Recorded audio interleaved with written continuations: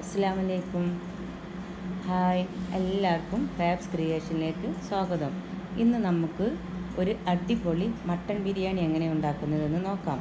എല്ലാവരും മട്ടൺ ബിരിയാണി ഉണ്ടാക്കുന്നതാണ്, പക്ഷേ ഇങ്ങനെ ഒന്ന് ഉണ്ടാക്കി നോക്കിയാലോ.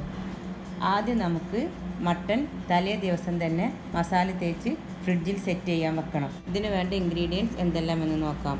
1 ടേബിൾ സ്പൂൺ ചെറുനാരങ്ങ നീര്, 3 ടേബിൾ സ്പൂൺ പച്ചമുളക്, 3 ടേബിൾ സ്പൂൺ ഇഞ്ചി, 2 ടേബിൾ സ്പൂൺ വെളുത്തുള്ളി, 2 ടേബിൾ സ്പൂൺ തൈര്, 1 ടേബിൾ സ്പൂൺ ചപ്പ് പുതിന, പാകത്തിന് ഉപ്പ്.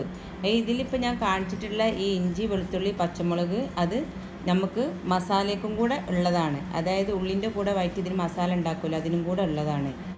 ഇതിപ്പോൾ 1 കിലോ മട്ടനാണ് ഞാൻ എടുത്തിട്ടുള്ളത്. ഇതിലേക്ക് ഞാൻ 1 കിലോ റൈസുമാണ് എടുക്കുന്നത്. ഇതൊന്ന് നമുക്ക് മസാല തേച്ച് വെക്കണം. തലേ ദിവസം തന്നെ മസാല തേച്ച് വെക്കണം. അപ്പോൾ അതിനു വേണ്ടി ഞാൻ എടുക്കുന്നത് 2 ടേബിൾ സ്പൂൺ തൈര്, 1 ടേബിൾ സ്പൂൺ ഇഞ്ചി, 1 ടേബിൾ സ്പൂൺ വെളുത്തുള്ളി, ചെറുനാരങ്ങൻ്റെ നീര്, മല്ലിച്ചപ്പ് പുതിന ചതച്ചത്, അതൊന്നും മിക്സിയിലിട്ടൊന്ന് ചതച്ചിട്ട് വേണം ഇടാൻ. കറിവേപ്പില, 1.5 ടേബിൾ സ്പൂൺ പച്ചമുളക് ചതച്ചത്, പാകത്തിന് ഉപ്പും ചേർത്ത് നന്നായി കുഴയ്ക്കുക. കുഴച്ചിട്ട് നമ്മൾ ഫ്രിഡ്ജിൻ്റെ ഉള്ളിൽ വെക്കുക.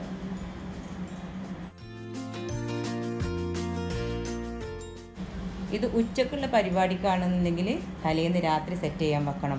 നമ്മൾ രാത്രിയാണ് ഉണ്ടാക്കുന്നതെങ്കിൽ രാവിലെ ഇതുപോലെ ചെയ്ത് വെക്കണം.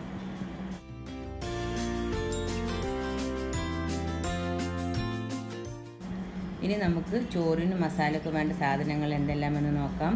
ഇതിൽ ഇഞ്ചി, വെളുത്തുള്ളി, പച്ചമുളക് ഇന്നലെ നമ്മൾ എടുത്ത സാധനത്തിൻ്റെ ബാക്കിയാണ് വേണ്ടത്. 4 ടേബിൾ സ്പൂൺ നെയ്യ്, കുറച്ച് അണ്ടിപ്പരിപ്പ് മുന്തിരി, 4 ടേബിൾ സ്പൂൺ ഓയിൽ, ഒരു 10 ഏലക്കായ, 10 ഗ്രാമ്പു, ഒരു 6 കഷ്ണം ചെറിയ പട്ട, ഒരു പിഞ്ച് പെരിഞ്ജീരകം, വെളുത്തുള്ളി, 1 കപ്പ് മല്ലിച്ചപ്പ് പുതിന, കുറച്ച് കറിവേപ്പിൻ്റെ ഇല, 4 വലിയുള്ളി. ഇത് നമുക്ക് മൂപ്പിക്കാൻ വേണ്ടിയിട്ടുള്ള ഉള്ളിയാണ്, മസാലക്കുള്ളതല്ല. ഇഞ്ചി, പെരിഞ്ജീരകം 1 ടീസ്പൂൺ, ഒരു 1.5 ടീസ്പൂൺ ഗരം മസാലപ്പൊടി, പാകത്തിന് ഉപ്പ്, 1 ടീസ്പൂൺ കുരുമുളക് പൊടി, 1 ടീസ്പൂൺ ചെറുനാരങ്ങ, വെളിച്ചെണ്ണ. ഇത് റോസ് കായ്മ അരിയാണ് ഞാൻ എടുത്തിട്ടുള്ളത്. ഒരു 2 ടേബിൾ സ്പൂൺ തൈര്. ഇത് മസാലയ്ക്ക് വേണ്ടിയിട്ടുള്ള ഉള്ളി, പച്ചമുളക്, ഒരു 6 തക്കാളി. ഇനി നമ്മൾ ആദ്യം ചെയ്യേണ്ടത് നമ്മുടെ ഇന്നലെ മസാല തേച്ച് വെച്ച മട്ടനില്ലേ, അത് നമുക്കൊരു കുക്കർ എടുത്തിട്ട് വേവിക്കണം. അത് ഓരോ മട്ടൻ്റെയും വേവിനനുസരിച്ചിട്ടാണ് വേവിക്കേണ്ടത്. നല്ലവണ്ണം വേവാവണം. ഞാനിതിവിടെ 8 വിസിൽ വന്നിട്ടുണ്ട്. ആദ്യം ഞാൻ 4 വിസിലാക്കി നോക്കിയപ്പോൾ വെന്തിട്ടില്ല. പിന്നെ ഒരു 4 വിസിലും കൂടി ആക്കിയപ്പോഴാണ് മട്ടൻ പാകമായത്.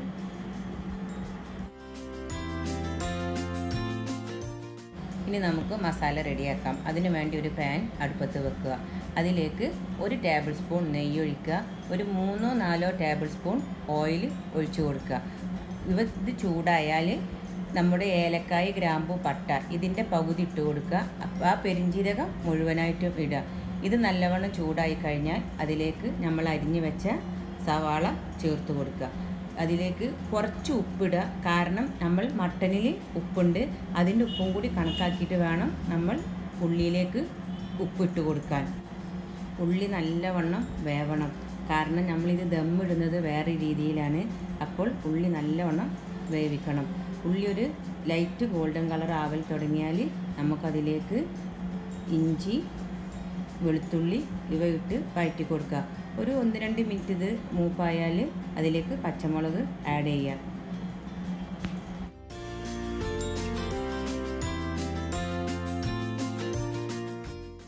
ഇനി നമുക്ക് ഇതിലേക്ക് തക്കാളി ആഡ് ചെയ്യാം. ഞാൻ തക്കാളി 6 എടുത്തിട്ടുണ്ട്. അത് ഓരോരുത്തരുടെ ഇഷ്ടത്തിനനുസരിച്ച് കൂട്ടുകയോ കുറയ്ക്കുകയോ ചെയ്യുക. തക്കാളി കുറച്ചാണ് എടുക്കണമെന്നുണ്ടെങ്കിൽ നമ്മൾ തൈരിൻ്റെ അളവ് കൂട്ടണം. എന്നിട്ട് തക്കാളി നല്ലോണം വേവണം. നല്ലോണം വെന്തതിന് ശേഷം അതിലേക്ക് 2 ടേബിൾ സ്പൂണ് തൈര് ഒഴിച്ച് കൊടുക്കുക. എന്നിട്ട് ഇതിൻ്റെ പുളി ഒന്ന് നോക്കുക. പുളി പാകമാണെന്നുണ്ടെങ്കിൽ പിന്നീട് തൈര് ഒഴിക്കണ്ട. പുളി കുറവാണെന്നുണ്ടെങ്കിൽ ഇത്തിരിയും കൂടെ തൈര് ഒഴിച്ച് കൊടുക്കണം. ഒരു സ്പൂണും കൂടെ തൈര് നമ്മൾ ഒഴിച്ച് കൊടുക്കണം. തക്കാളി ഇപ്പോൾ നന്നായി വെന്തിട്ടുണ്ട്. ഇനി ഇതിലേക്ക് 1 ടീസ്പൂൺ കുരുമുളക് പൊടി, 1 ടീസ്പൂൺ പെരിഞ്ജീരകപ്പൊടി, 1 ടീസ്പൂൺ ഗരം മസാലപ്പൊടി എന്നിവ ചേർത്ത് നന്നായി ഇളക്കുക. എന്നിട്ട് നമ്മുടെ ചപ്പ് പുതിനയിൽ നിന്നും 3/4 കപ്പ് ഇതിലേക്ക് ആഡ് ചെയ്യുക. പാകത്തിന് കരിവേപ്പിൻ്റെ ഇലയും.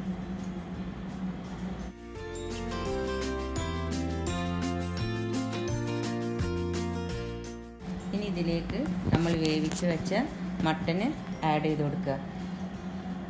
മട്ടനിൽ ചിലപ്പോൾ നല്ല വെള്ളം ഉണ്ടാവും. അപ്പോൾ അതെന്ത് ചെയ്യുക, നമ്മളൊന്ന് വറ്റിക്കുക. ഒരു ഗ്രേവി രൂപത്തിൽ വേണം ഇത് മസാല ആവാൻ. അധികം വെള്ളം ഉണ്ടാവാൻ പാടില്ല. അപ്പോൾ എനിക്കിത് പാകത്തിലാണ് വെള്ളം കിട്ടിയിട്ടുള്ളത്. അധികമൊന്നും വറ്റിക്കാനൊന്നുമില്ല. ഒരു 1-2 മിനിറ്റ് ഇതൊന്ന് തിളപ്പിക്കേണ്ട ആവശ്യം വന്നിട്ടുള്ളൂ. ഇനി നിങ്ങൾ ഉപയോഗിക്കുമ്പോൾ അതിൽ നല്ല വെള്ളം ഉണ്ടെന്നുണ്ടെങ്കിൽ അത് ഈ മസാലയിൽ ഒഴിച്ചിട്ട് നന്നായിട്ട് വറ്റിച്ചെടുത്താൽ മതി. ഇനി തീ ഓഫ് ചെയ്യുക. ഒരു പാൻ അടുപ്പത്ത് വെച്ച് അതിൽ 1.5 ടേബിൾ സ്പൂൺ നെയ്യിട്ട് കൊടുക്കുക. എന്നിട്ട് ഒരു 3 ടേബിൾ സ്പൂൺ വെളിച്ചെണ്ണയും ഒഴിച്ചു കൊടുക്കുക. എന്നിട്ട് അതിലേക്ക് നമ്മൾ എടുത്തു വെച്ച ഏലക്കായ, ഗ്രാമ്പൂ, പട്ട അത് എണ്ണ ചൂടായാൽ ആഡ് ചെയ്യുക. 1 കപ്പ് അരിക്ക് 2 കപ്പ് വെള്ളമാണ് നമ്മൾ നെയ്ച്ചോറ് വെക്കുകയാണെങ്കിൽ എടുക്കുക.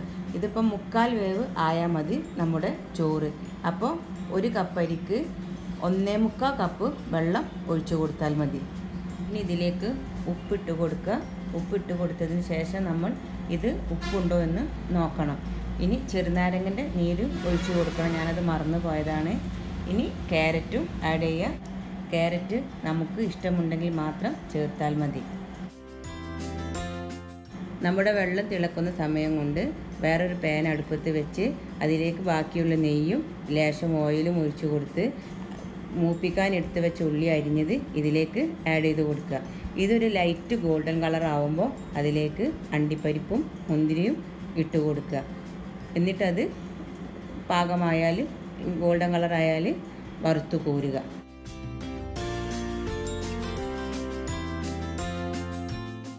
നമ്മുടെ ചോറിൻ്റെ വെള്ളം ഇവിടെ തിളച്ചിട്ടുണ്ട്.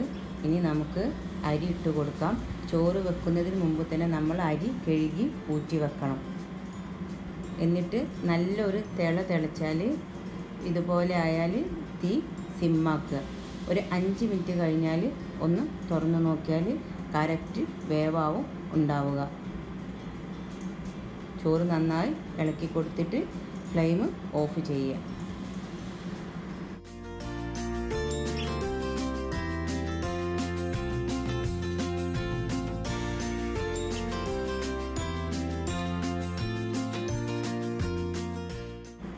ഇനി നമുക്ക് ചോറ് ദമ്മിടുന്നത് എങ്ങനെയെന്ന് നോക്കാം. ആദ്യം നമ്മുടെ ചോറിൻ്റെ പകുതി നമ്മൾ ദമ്മിടാനെടുത്ത പാത്രത്തിലേക്ക് ഇടുക. എന്നിട്ട് അതിൻ്റെ മുകളിൽ 1/4 ടീസ്പൂൺ ഗരം മസാലപ്പൊടി വിതറുക.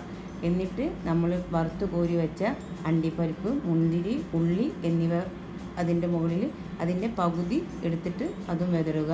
കുറച്ച് ചപ്പ് പുതിന അതും ഇട്ട് കൊടുക്കുക. ഫസ്റ്റ് ലെയറിൽ ഞാനത് ചെയ്യാൻ വിട്ടുപോയതാണ്. എന്നിട്ട് നമ്മുടെ മസാല അത് മുഴുവനായിട്ടും ഇതുപോലെ ഇട്ട് പരത്തി ഒരുപോലെ ആക്കുക.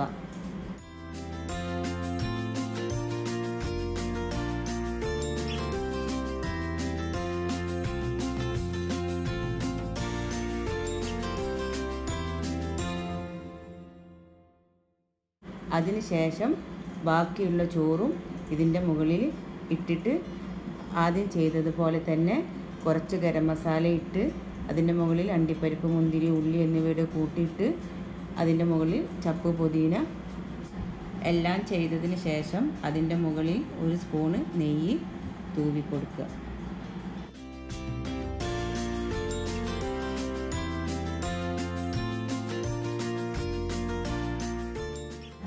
ഇനി ഇതുപോലത്തെ ഒരു തട്ടുണ്ടെങ്കിൽ അടുപ്പത്ത് വെച്ച് ഒരു 2 മിനിറ്റ് ഫുൾ ഫ്ലെയിമിൽ ചൂടാക്കുക.